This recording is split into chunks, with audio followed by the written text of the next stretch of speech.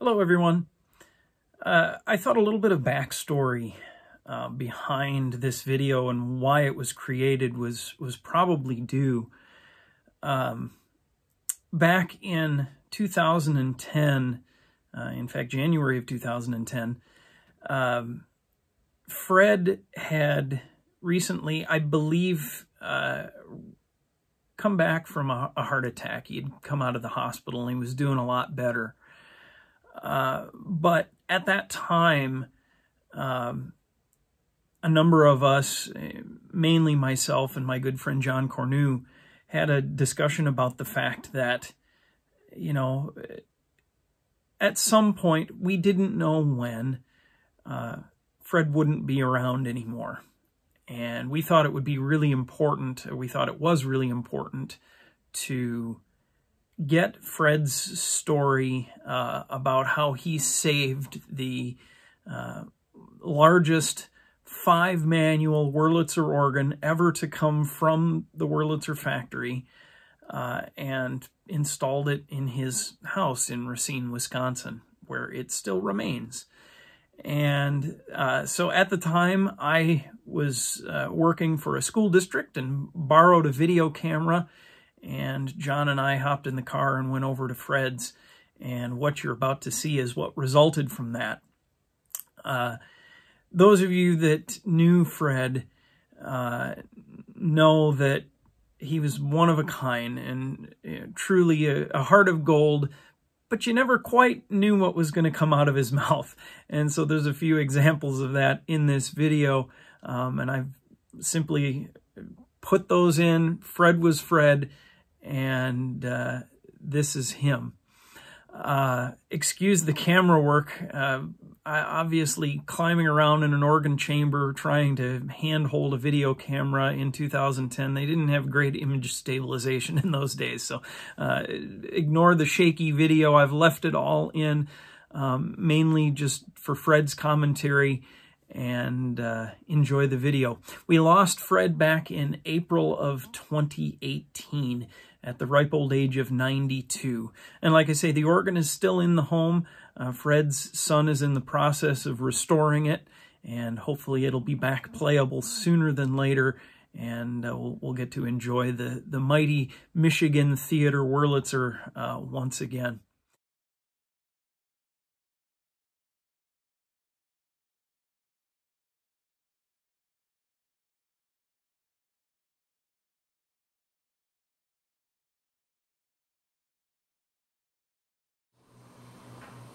I got interested in organs when I was 8 years old.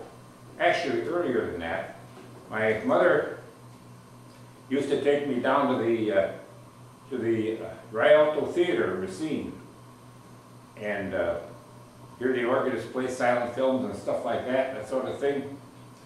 And it was very embarrassing to her because I'd kick her all over the place.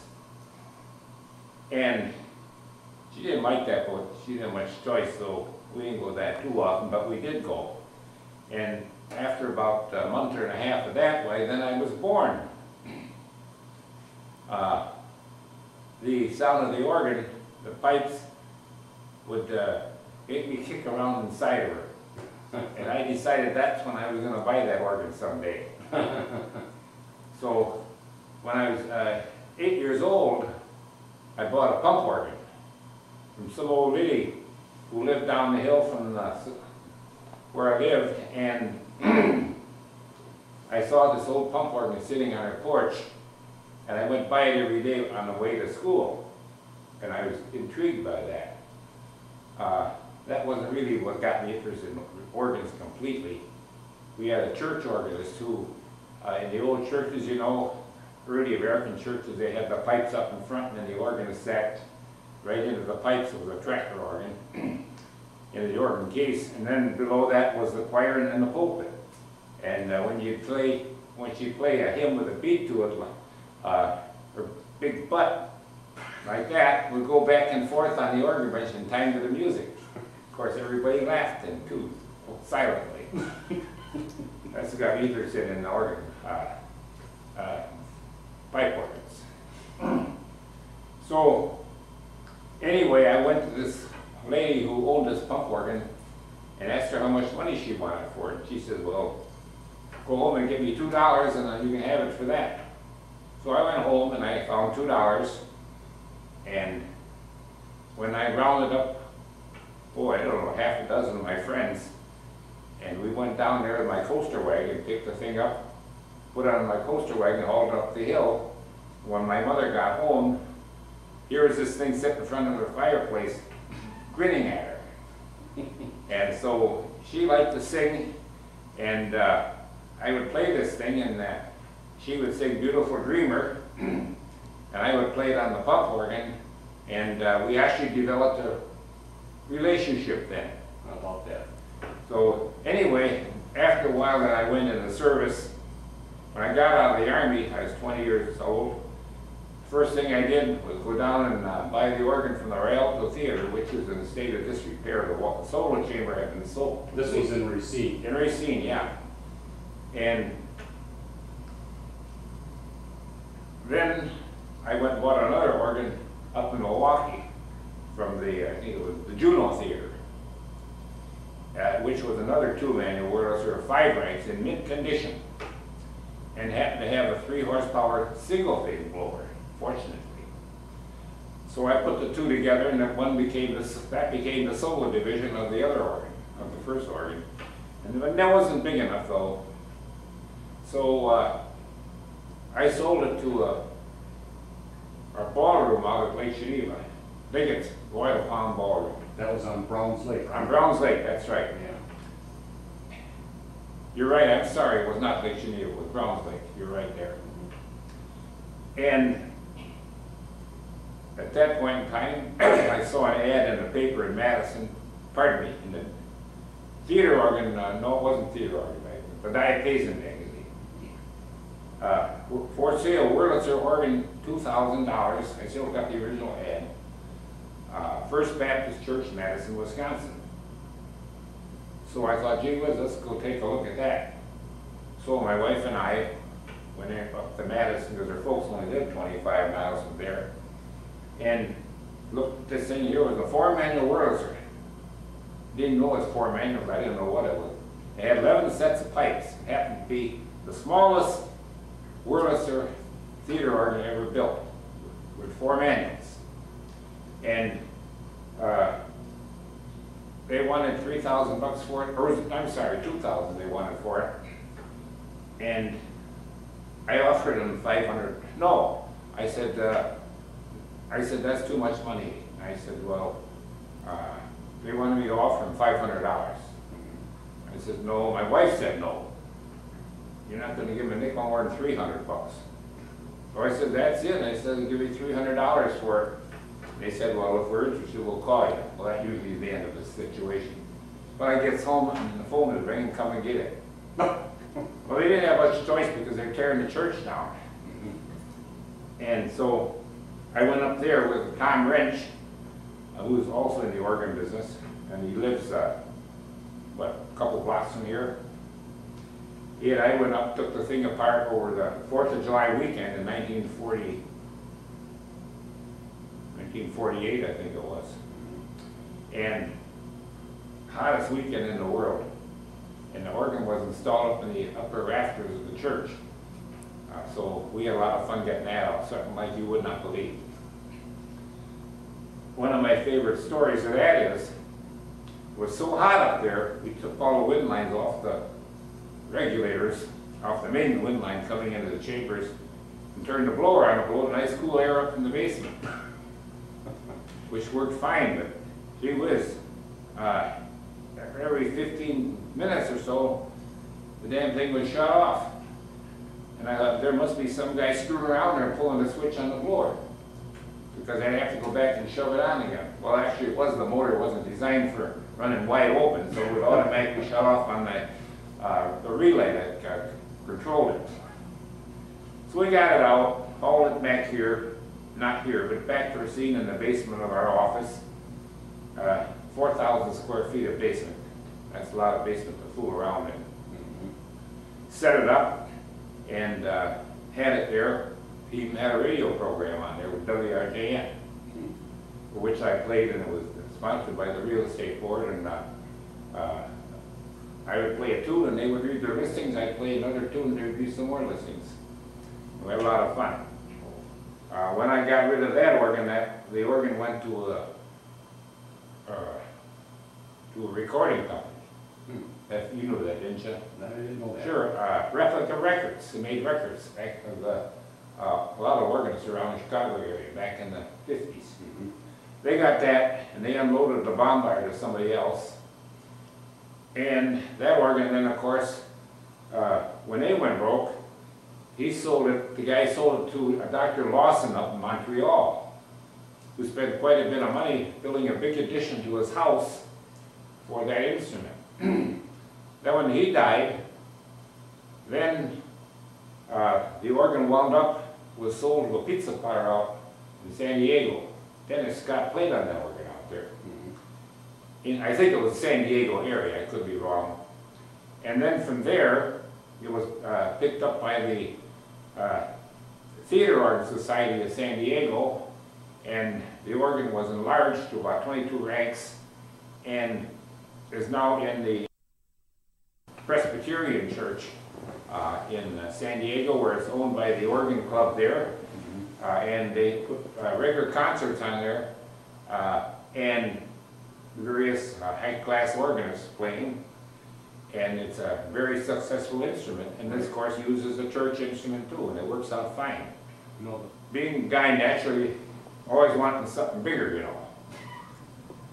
So it's part of an egotistical thing that affects everybody, I suppose. So I went to, I had a copy of the Wurlitzer installation list that I got from Bill Bunch, an organ builder out on the West Coast, and he mailed it to me. It was the original copy that the Wurlitzer company had. It was the only copy. And he said, Fred, I'd never loaned it to anybody except you because I know you'd make sure I got it back. So he mailed it to me, and I made several copies and sold the copies to a couple of guys to cover the cost of the copying. And then I went through the list to see what I wanted, because it had every theater organ and church organ that Wurlitzer had installed. And we just went looking for what I wanted, and make long story short, Wurlitzer had 3 5-manual organs, 2 of which were installed in the Chicago area and were long gone. One went to went to Hi-Fi Records, who made all the George Wright recordings, and the other went to Byron Carlson up in St. Paul, isn't it? Yeah, St. Paul. I wrote the insurance of that one when he moved it. Yeah. So anyhow, so this was the only organ left of 5 manuals. I figured that's really got to be unique then. Not the biggest, but probably the most unique. So I got hold of the, it showed it was installed in the Metropolitan Theater in Detroit. Well, that didn't add up, and I realized later through a friend of mine who is now dead, as a lot of them are, and it was called, he lived in Detroit, it was called the Michigan Theater. So I got hold of the city of Detroit, found out who owned the Michigan Theater, and called these people on the phone. Yeah, we're not really interested in selling the organ, but if you want to come out and take a look at it, you're welcome to do that. So I went out with my wife and Freddie, who's 5 years old at the time. Went through the organ, it was just what I wanted. So we talked a bit. Well, we really don't want it, sell it, you know. So I said, well, I'll tell you something. You guys, I checked with the city of Detroit, the tax assessor's office. And you guys are paying $1,000 a year personal property taxes on this organ. And the organ's down in the pit. It was a hole cut in the face of the stage. The console shoved through and the wall cemented up. The lift was taken apart and tossed out, and all the wiring to the board was all disconnected. And it's never going to get used again. Well, then they start thinking about it. And I said, furthermore, once I get the organ out of there, you got more storage space. Well, we'll think about it. It says, okay, we want $5,000. And I says, I'll give you $1,000, that's a year's personal property taxes. Well, they wanted $5,000, well, we negotiated at $3,000. So that's what I paid for this. And what year was that? 1950, I bought the organ in 1955, and that was the same year Wurlitzer was born. And moved it in February of 1956. I had some problems moving it, getting out of the theater. The owners of the operators of the theater, United Detroit Theaters, he can buy the organ, but he can't take it out. He says, we're not going to be bothered with all that dirt and monkey business. That's going to go with moving that organ. Because our theater runs from 10:30, 11 o'clock in the morning till about the same time at night. So, they said you can't take it out until our lease runs out in about 30 years. And the guy called me up and he says, well, we can give you your money back or you can wait 30 years. Now, I would just be taking it out now then probably, or would have 20 years ago. So I said, well, I'm in the real estate business and insurance business. I'd like to come out and take a look at that lease. I'll be our guest, you know. So I drove over to Detroit and he pulls this lease out from the file, shakes the dust off it. Probably about as thick as Obama's healthcare program. So I looked at that and I said, I opened up the back pages or so, a couple of pages back. He said, don't you want to start at the beginning? He says, no. I said, leases are just like insurance policies. The big print in the front gives it to you, and the little print in the back takes it all away. So I says, here we are, right at the very end. It says, everything leased to United Detroit Theaters must be maintained in first-class operating condition at all times. I says, when was the last time that organ was playing? Oh, it hasn't been played for forever. I said, not only that, the leather's all rotten in it too, and I tell him, call a guy on the phone, tell him you're getting bids, and at that time, I told him, I said, the bid's going to be at least $50,000 to get that organ back in shape. So that he calls this guy on the phone, and he's a big fat guy, you can hear him yelling on the line. He says, now Hermes is here, he wants to take that. Well, he can have it, but he can't take it out. Well, he says, he's in the real estate business, we're looking over your lease, and everything in that theater down there has to be maintained, and it says, from the date of our inspection, you get 60 days to do it. So right now, you got 60 days to get that fixed up, and he says, or we'll see you in court. And he said, not only that, I says, you're going to have other problems too. So he says, then you hear the guy swear on the phone all the way, get that damn thing out of here. So that was one problem. Then another problem,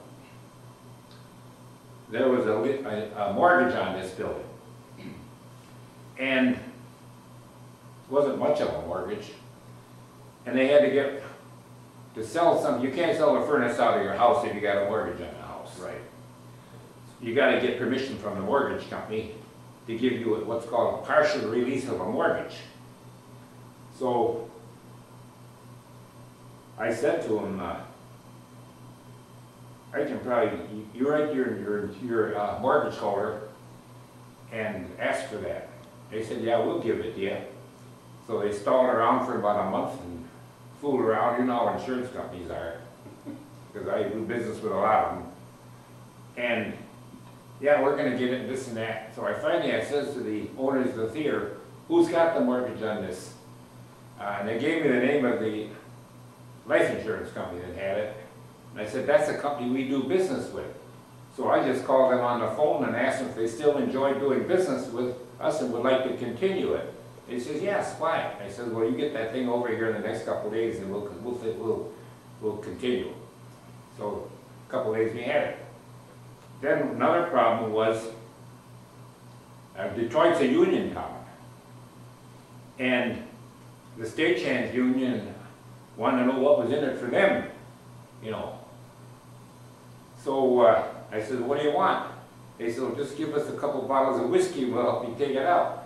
Which is what they did. I got a lot more work out of them than the bottles of whiskey were ever worth. So then the cables in that organ were, oh my word, long, because the theater was wide. It was about 100 feet wide, and then you had to go from one chamber up and down. And the relay room was in a basement, and my cousin, he was pulling hard on this cable, so he actually walked up the wall with his cable between his feet. And it started coming real easy. I said, you watch that now. If that comes all of a sudden, you're going to have your back on the concrete floor. So as soon as it started to ease up, he said, he came back down and pulled it that way. And I had told the moving company, we got a week to take this out. So we left here on a Sunday. We divided the time up between 4 organ chambers, 1 chamber a day, and then the console and the relay room on the 5th day, and the 5th and the 6th day, or the 5th day, and the 6th day was Saturday. Like God created the world, you know, in 7 days, and I was taking the part of it out. So I said to the moving company, you got to be there on Sunday.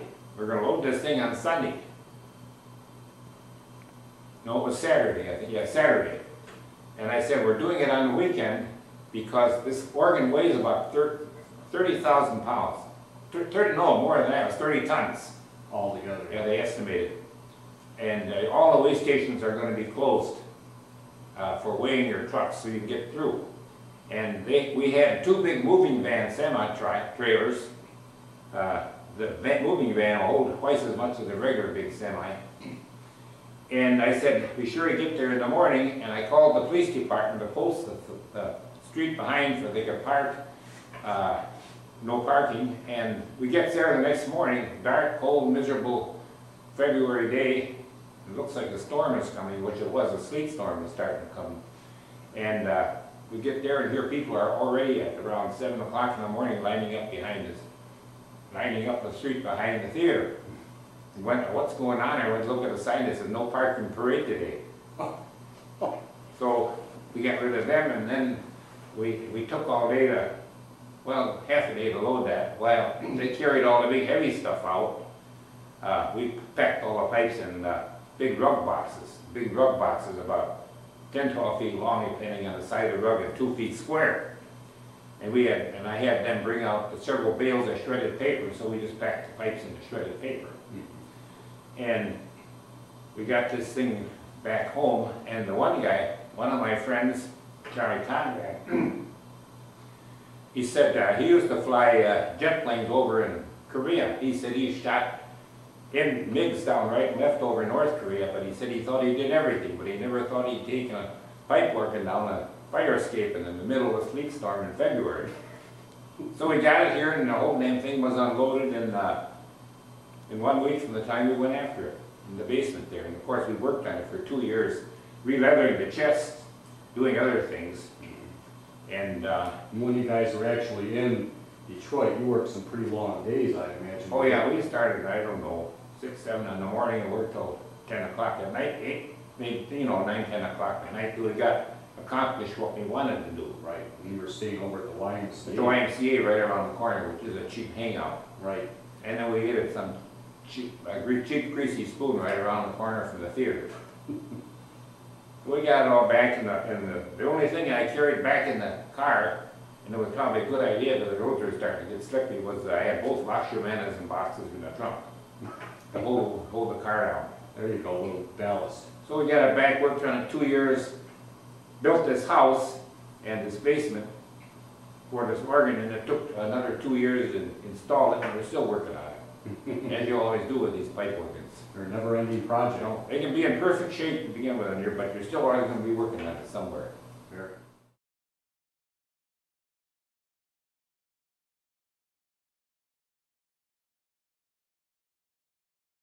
Well, this basement, or this house, is built in the shape of a T, like in the letter Tom, T for Tom. And in this room here, big as it is, that's only half of what the area is. The wing of the T goes out that way, about 20 feet, and it goes 35 feet, about 30, 35 feet that way, and it goes about 65 feet across here, and then the other side of the T is exact same as here. And within that wing of the T is what's called the foundation chamber, which carries most of the big heavy fundamental stops in the organ. Behind the console on this particular side is the main chamber, which has most of the soft accompanimental stops. Then over on this side here we have the solo chamber, which contains the brass trumpet and the solo stops and all that sort of thing, you know, orchestral oboe, solo tibias. Then in the corner over here, where they meet, we have what's called the blower room. We got a 20 horsepower blower in here. And I also forgot to mention, over in this corner where the two chambers meet in the corner, we got a 2-story room, because that basement's about 20 feet deep, which is called the relay room, where all the electrical circuits are made between the organ console and the pipe chambers. And then of course is I think I mentioned the brass chamber over on that side. It's got the big powerful two mirabilis, such as I mentioned before, that bombard in there, and the post horn, which is only 2 ranks of probably the loudest division in the organ. And then of course got the console in the middle, and the console's on a lift, comes all the way up for presentations, and we do concerts here, and down in the pit for silent films.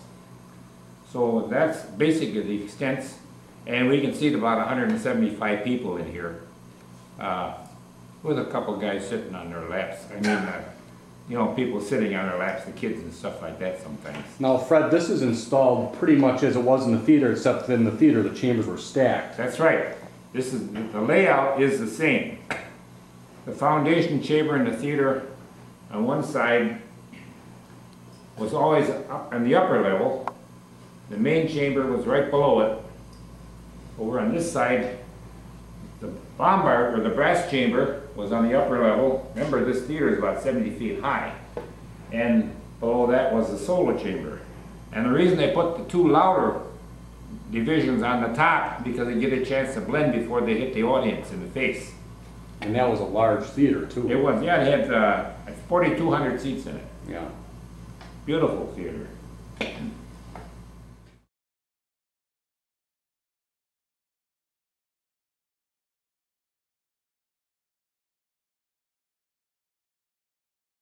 Sure.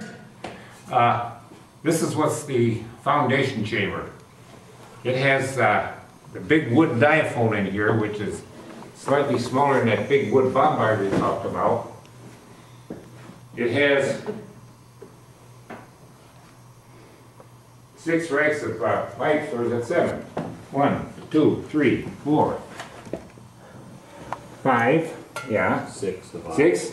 And then the French trumpet up there, so it has 7 ranks in. Which was added. Yeah, added, right. That'd make it 8 ranks, wouldn't it? What'd you say, 6 here? There's 6, 7. 7 ranks. Yeah, 7 ranks, right. And then the marimba's in here. And the marimba's there, you can get that. And then the 16-foot end of the tibia is in here. Cool.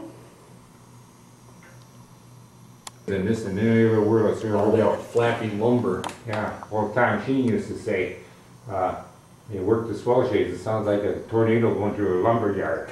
Yeah, this is the relay room where all the circuits are made between the, as I mentioned before, between the organ console and the pipe chambers.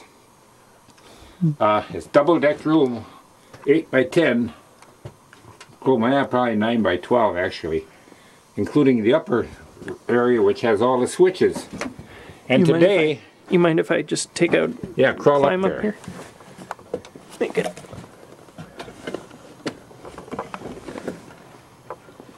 It's interesting to note this is all 1920s or earlier technology that is still going. Yeah, still working. Today, if I'm buying this organ today, I'd probably leave the relay in the theater, use electronic relay, which would take up the size of a small suitcase. Right, it's amazing to think that what used to take up entire room can now fit in a suitcase. No, and those were all recovered 50 years ago. Right. Wurlitzer was one of the few companies that had glass-fronted relays. That's right, you could see something work. You can actually see each pneumatic in there with the contactor bar, which would go down across the contacts, and each one of those is one note. You put the angle like this, you can see the light. You see the contacts there? Mm-hmm. And then up on the wall behind you is the pizzicato relay. Mm-hmm.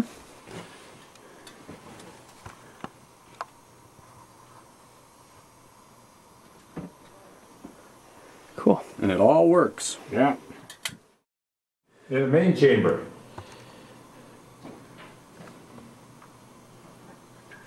How many Notice rank? all the swell checks the swell shades. I guess you can get a better view of them from here. And then here we have the 16-foot tuba, and then you added the metal diaphone. Yeah, and also middle the Kimball string behind you there. 16-foot string. And of course the wooden flute. Right. How many ranks are in here, Fred?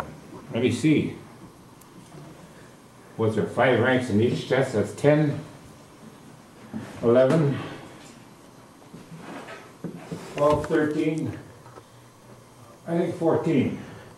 Mm-hmm. Maybe something to note too, that all these chambers have that parabolic curve to them. In the ceiling. Yeah.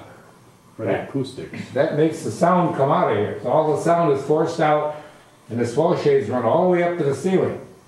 So there's no sound trap up there. Full width of the pipe work, starting about at the top of the chest thereabouts and running all the way to the ceiling. And the plaster is about 2.5 inches thick on wire lap. Oh.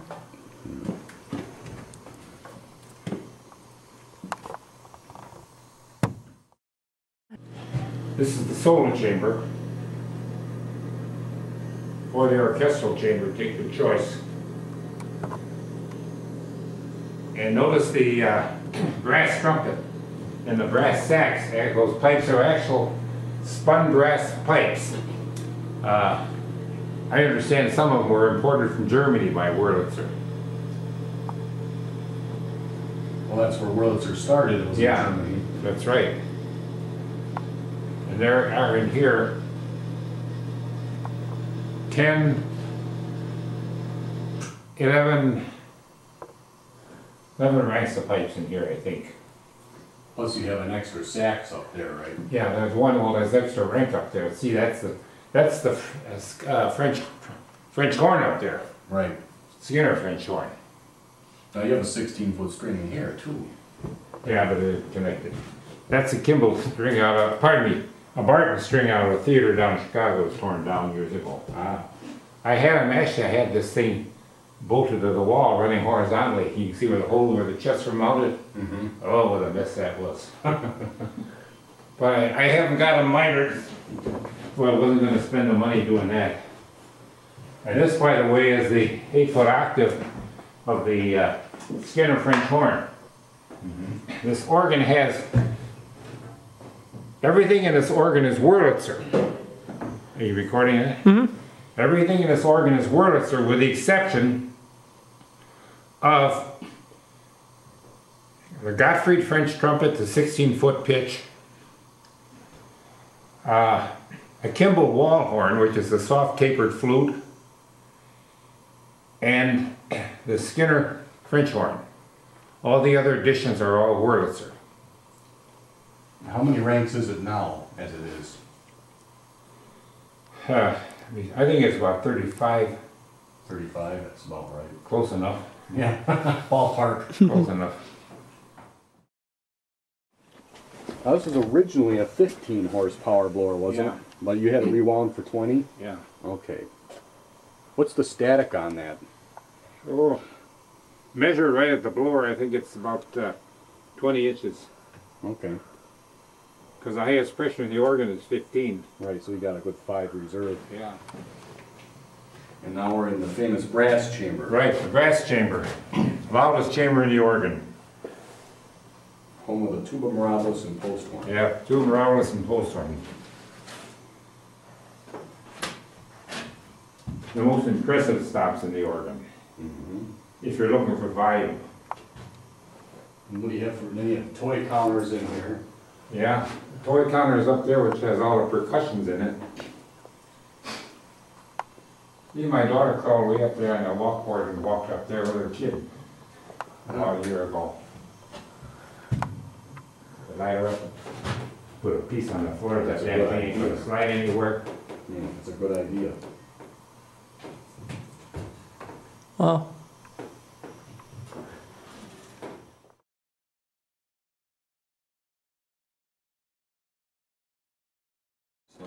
Well, this is the projection booth. This is called a Brenograph. This item here came from the Minnesota Theater up in Minneapolis, which was torn down good 35, 40 years ago. It produces psychedelic light effects on a screen, and they used to do that back in the 20s in a lot of the bigger theaters. It also can be used as a spotlight. It's an arc light. There's a big generator upstairs, another 15 horsepower 3-phase generator, which generates the power for this thing. And it has one unit on top, one on the bottom. You can fade from one thing into another. You get all kinds of eerie, weird effects with this machine. There are over 1,000 slides that you can put in here, plus rotating devices. It has eight lenses on revolving turrets and 6 mirrors.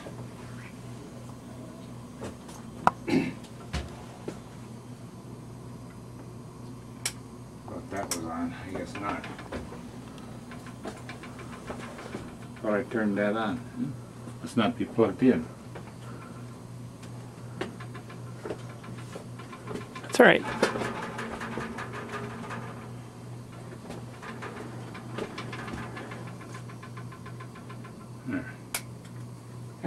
Come on. Don't worry about it. And don't worry about that then. And this is a slide projector. An arc slide projector, which projects the image of 3 1/4, 4 1/4 glass slides that they used in the 1920s of coming attractions like Charlie Chaplin or Ben-Hur or whatever else they had, and also advertising for the different various stores in the area of the theater.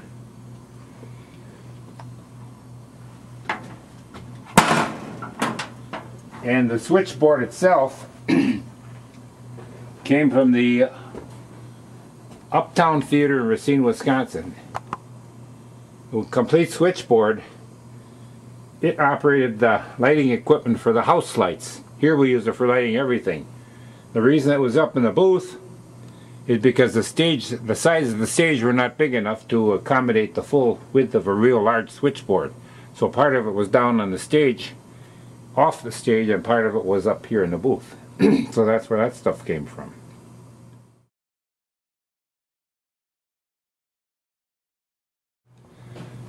The various items that you see here are from about 50 theaters in the Midwest, which have been since demolished or turned to other purposes.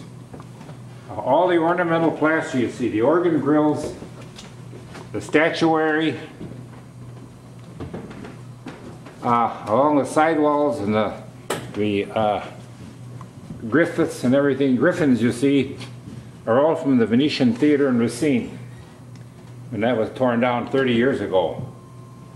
The orchestra rail, which is probably the prettiest orchestra rail I've ever seen, also came from the Venetian Theater.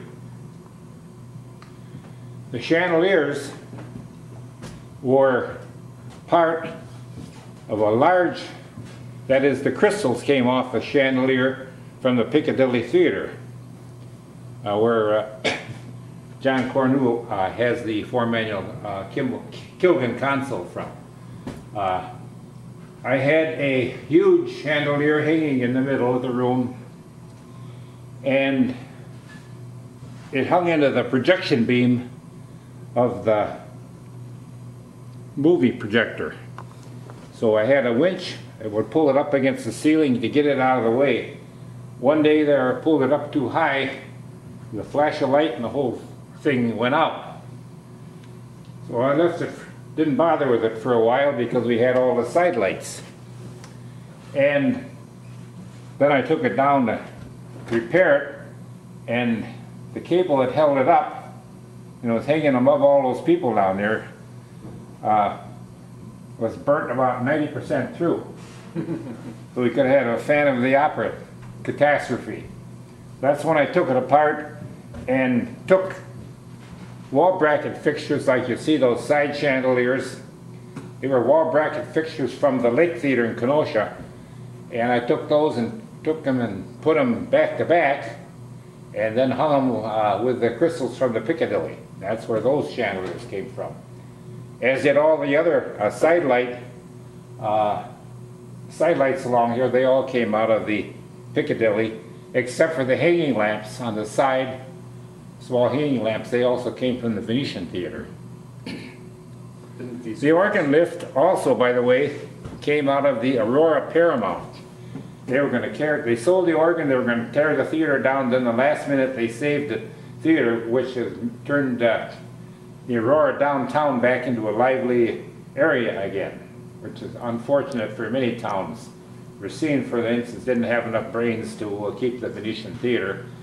And the mayor in Racine says to me one day, we were at a party, he says, Fred, he said, if I hadn't torn down the Venetian Theater, you wouldn't have had all that stuff in your basement. And I said, gee, I said, I wished as much as I love the stuff, I wish it had been kept in the theater.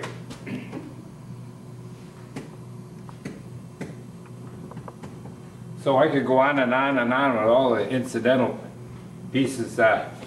This particular thing here, that was above the proscenium arch. He's a plaster figure, and he weighs about, I guess he's solid plaster, probably close to 500 pounds. Wow. And the front of the balcony, which you can't really get good from here. All that plaster work all came out of the Venetian Theater. The very center of the balcony actually came out of the theater itself. All the rest were stuff, pieces of plaster made that were laying around in different areas of the theater, and the top and the bottom borders of that egg and dart design came off the regular proscenium arch, and I made a rubber mold and cast that plaster, so that's all of my making. And we got stars in the sky, and we got aisle lights. Everything is just like a theater here. The basement bijou. The basement bijou. Needless to say, the three guys that helped me take this organ, they're all out, they're all dead now. And they were younger than me. Yeah, but it lives on. Yeah. Oh, I also forgot to mention, all the seats in here came from the Uptown Theater in Racine. They're balcony seats. If you ever have a reason to use theater seats for any purpose, and I've seen it done in bowling alleys and other areas, always be sure to use the balcony seats, because I've been in areas where they took the seats off the main floor, and when they got them on a flat floor, the legs in the back were too short, and they had to shim them up with 2x4s because they sloped backwards.